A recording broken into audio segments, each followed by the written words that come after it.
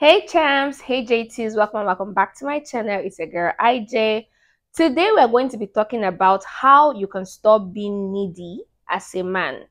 Now we know that when a man and a woman wants to get into a relationship and a woman is, all over the man, always calling his phone, texting him and all of that, a lot of men see it as okay.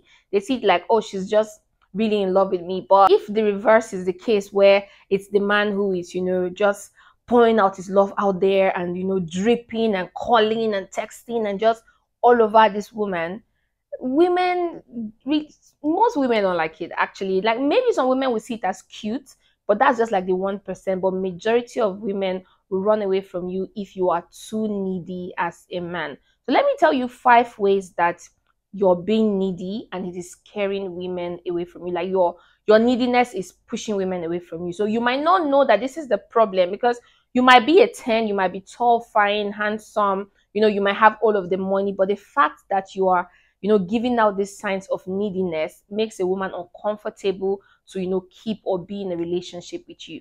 So welcome and welcome back. My name is IJ and this is Real Talk with IJ. I always say you need to subscribe because on here we have fun and I don't want you to miss out on any of it. All right, so let us jump straight into this video. One of the very first signs on my list when I talk about neediness is the need to always apologize. Now, for me, I feel like as a man, you should not be apologizing all the time. Now, a gentleman apologizes when he is wrong. Okay, when you know you are wrong, but you're not apologizing all the time because you just want to make her happy. Don't do that. Okay, that is giving off the please pick me. I'm a good man. Okay, a lot of women will see it like, why is he always apologizing? Like he doesn't even know who he is or where he stands. So don't apologize for everything, not to her, not to people around you. Like don't be that so much nice guy that you just want peace to reign. So you apologize and take full responsibility for everything. Like even when we go out in public and someone is obviously stepping on your toe, instead of you to tell them, don't do that, you apologize and saying, it's okay, it's my fault, or it's my girl's fault, it's fine, we'll leave. When you should be saying, hey, don't talk to my woman like that, or why are you doing that? You get. So don't be that person that is always apologizing. You apologize for everything. Oh, I'm sorry. Oh, I'm sorry. I'm so sorry. Don't do that. Okay. Like just apologizing unnecessarily it just comes off as you being very needy. Like you just want people to like you. You want to be the nice guy everywhere. So you want peace to reign. Like it doesn't come off as manly. So don't be doing that. Secondly, and this one personally happened to me, before the relationship could even start with this person, it just ended. Stop overly checking up on your girl or the girl you want to date. Like you guys are not yet in the relationship. Now, don't get me wrong. It's okay. It's cute to call your girl, text your girl. Hope you're having a good day. I miss you. Where you at now? Where you going to? It's okay. It's okay to check up on your woman when she's your girl. But if this girl is not fully yours, or even when she's now your girlfriend, please, when you call her, like, how are you? How's your date going? She says, I'm fine. Immediately you call on video call. Show me around. Who are you talking to? I'm hearing voices there. Is that Chioma? Is that Jane? Is that Jude? Is that Peter? Like, can I see the people in the room? Can I see where you are? Take a video of where you are. Take a picture. Send a screenshot of where you are. Like, don't ever be like that. Don't ever be like that. If you call your girl and you ask her how her day is going, or you call her on a video call and you're talking to her, except she's in a very beautiful place that you have never visited before and you want her to just show you around how beautiful the place is, don't ever tell her, turn the camera, I want to see the people you're talking to, I want to see the people you're hanging out with. Is that a man's voice I'm hearing there? Don't ever do that. Don't spend your time checking up on your girl all the time. In fact, your girl should be the one worried about what you're doing. You want to be important in your relationship. Your girl should be the one worried about what you're doing. Babes, where are you? Babes, what are you doing? Babes, who's talking in the background? Babes, whose house are you in? Babes, this, babes, that. It shows that she doesn't want to lose you. Now, it's sweeter when it's coming from a girl, although when it gets obsessive, it's dangerous. So even if your woman is doing it to you, I would advise that you tell her to stop it early so that it doesn't get into her head, and it becomes even very disrespectful when you're with friends and your woman wants you to show everywhere. So you even need to stop her if that's what she's doing, because it shows serious insecurities and serious neediness, and nobody wants someone who is just so needy around them. Like if you call me and I tell you I'm in a certain place, I expect you to say okay. except there's something fancy and you want a picture of that, or I willingly just send you a picture of, oh, see where I am, or see the people I'm chilling with. Don't say turn the camera, show me this, why you not taking, or you text and I don't reply, or you call once and I don't reply. You feel the need to give me like 10, 20 missed calls, or you feel the need to keep texting, or you start texting my friends to know whether I'm with any of them. Brother, that's where you messed up big time. That's where you messed up big time. So if you're doing any of this, it's just showing pure neediness, and no girl will want to stay with you. Another huge sign for me is when you get jealous so early, even before we get into a relationship. Like maybe we are just out on the first date, or this is like the second time we are meeting up. Like we've not fully committed to each other. Okay, we've not fully committed. I'm not yet your girl, you're not my man, we're not exclusive. Like we're just trying to see where this is going to take us to. And we start talking about, maybe we're talking and I bring up a man's name, maybe my colleague at work or a friend, and already you're like, this one you're always mentioning him. Like, do you have something with that nigga? Like I start seeing jealousy. Like sometimes it can be cute, but for a lot of women who have experienced neediness and knows that it never ends well, that early stage of jealousy is just going to throw her off. It's going to throw her completely off. You don't know this person she's talking about. You don't know if it's her cousin. You don't know if it's a family member. You don't know who this person is at all, but you're already showing signs of neediness. You're already telling her things like, well, I don't like my woman talking to other men. Like, I'm not even your woman yet, and you're already giving me conditions on how to be in a relationship with you. So you need to be very careful, okay? You might be doing this and you're thinking it's cute, or that's what relationship is all about, but trust me, a lot of women will run away when you give off this kind of needy vibe. So if you're getting to know her, please be careful. Don't start giving her rules and regulations. She's not yet yours. Yes, I know it's okay to set boundaries early and let your woman know, but trying to cut her off from every other man before she even makes you exclusive is just mad. Because when it comes to dating, I'm sure you're not talking to only her, and even if you're talking to only her, it's okay that she's talking to other people until she chooses the person she wants to be committed to. Okay, so when you get to that point and you tell her we need to be committed and she says yes, she, being a good woman, would just know how to set boundaries with every other male friend in her life. Now let me ask this question, and please answer me in the comment section. Do you think your woman should keep a male bestie? Let me know if you have an experience with that. Just let me know. I really want to hear your feedback. Let me know if it's okay, because I know most of you watching me are men. So let me know if it's okay that your girlfriend or your wife has a bestie and it's a male. Like, it doesn't matter. Maybe they've known each other from birth. Maybe they were I don't know, raised together, or they just met in high school, university, but like they're super close.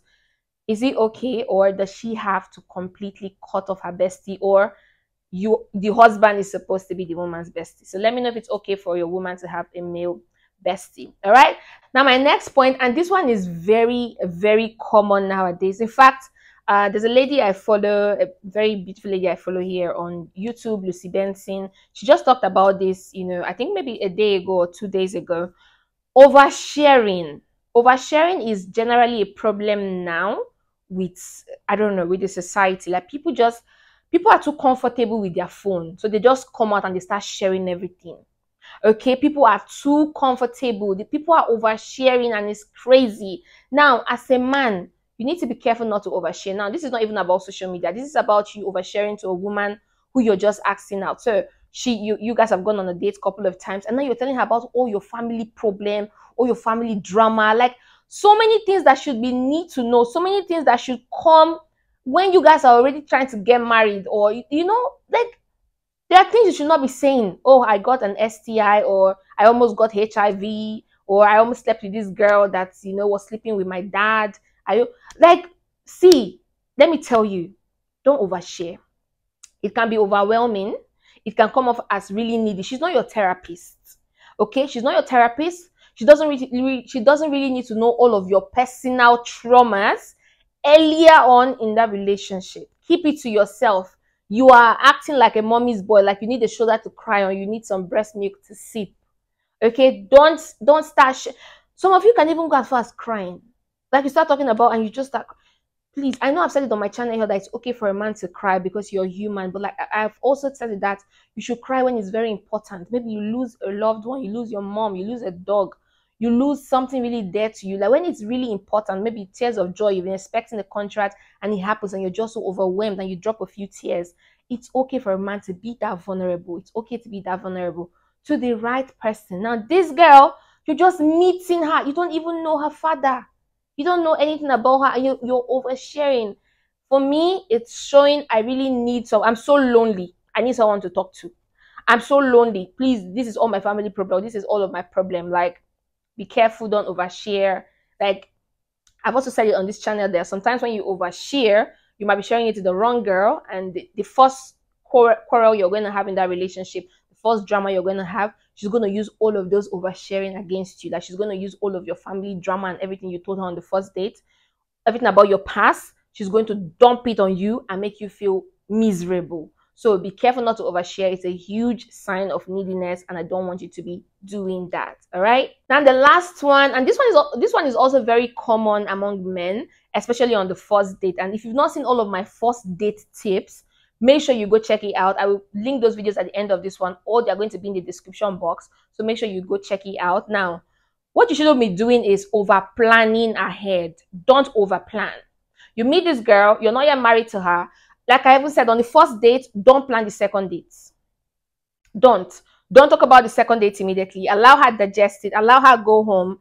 Allow the conversation marinate and continue before you plan the next thing. Don't be on the first date and you're telling her, oh, I feel like I'm going to marry you tomorrow. Oh, please have kids for me. Oh, I already see you carrying my babies. Or I already see my babies having your eyes. Like, you don't know what mental level she is at. A lot of younger people, a lot of women who, cannot handle discussions like that will just run away. Like, you just want to get me pregnant. Like, I don't even know who you are. Do you plan on raping me or something? Like, are you just planning to get me pregnant? I don't want to be a baby mama until I get married. Like, a lot of thoughts will be running through their mind. So don't over plan. Don't over plan. Take everything gradually. Read this woman's body language. Read this woman. Try to understand her before you use, Igbo people will say, oh. Before you use big planning to scare her away. It only shows neediness. It's like you're really lonely and you just really need her right now. You really need her right now. Yes, I know people say women are really complicated. Like, you don't know what they want. Sometimes they say, tell us your mind. Sometimes they say, play along. But the truth is, don't overdo it. Everything in moderation is perfect. Okay? Everything in moderation is perfect. You've seen this girl, even though you really like her and you feel like, I'm definitely going to marry this girl. It's okay to let her know that you want to date. It's okay to let her know that you want to get in a committed relationship with her. Don't rush towards, I know maybe for Muslims, they will say, oh, you don't have to date. The moment you see her, ask for her father's number and go see her parents. Now, that's religion. If that's how it works for you, that's fine. Also, for some Christian folks, they don't want to date. They just want to go straight into marriage and all of that. That's also fine. At least at that point, you already understand who she is. That's why it's important to understand who she is so that it doesn't come off as neediness.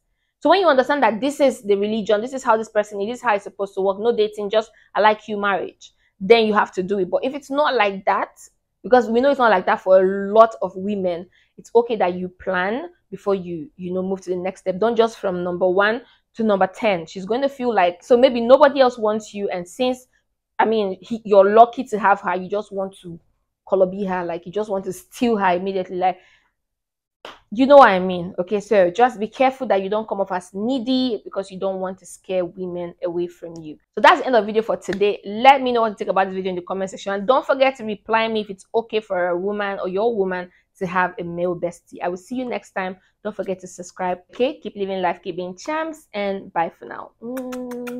Mwah.